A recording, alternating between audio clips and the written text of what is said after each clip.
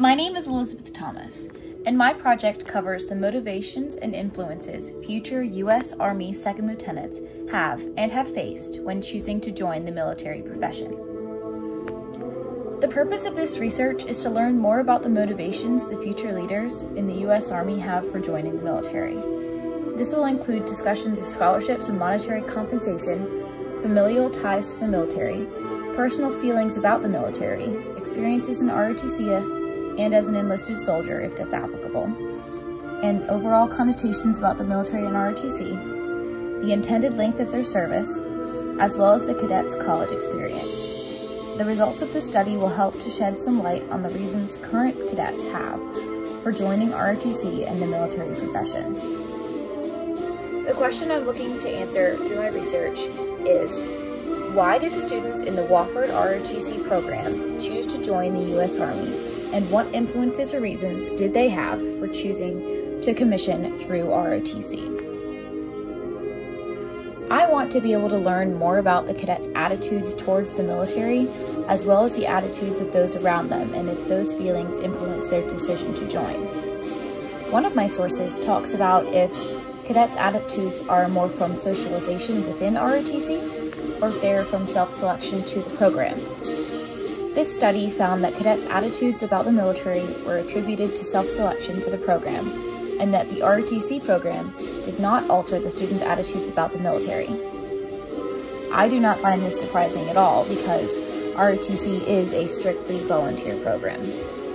I will conduct interviews and surveys with the cadets, as well as do participant observation during training events. I will also conduct some textual research about ROTC programs and young soldiers, as well as general views about the U.S. Army. Initially, I had a preconceived notion that most students in ROTC would have family in the military. However, from those sampled in my survey, only 53% stated that they have someone in their immediate family who has served or is serving in the military. Unsurprisingly, 75% of the 53% of the respondents said that their immediate family members who served or are serving in the Army. However, this is only 39% of the survey sample. Plans going forward, I will continue to conduct interviews as well as participant observation at training events such as physical training and leadership labs. I will also continue to look for more outside research on similar and related topics to expand and build upon my research.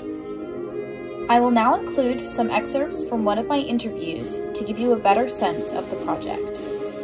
My whole reasoning actually for enlisting wasn't necessarily the money, because I didn't know it would help me out with school that much. But I just wanted to see what the Army was like, because I always knew I wanted to do the Army, but if I was smart enough, I wanted to go in as an officer versus enlisted. So I just wanted to get a thing of the culture. Active duty, because I do not have to look for a job.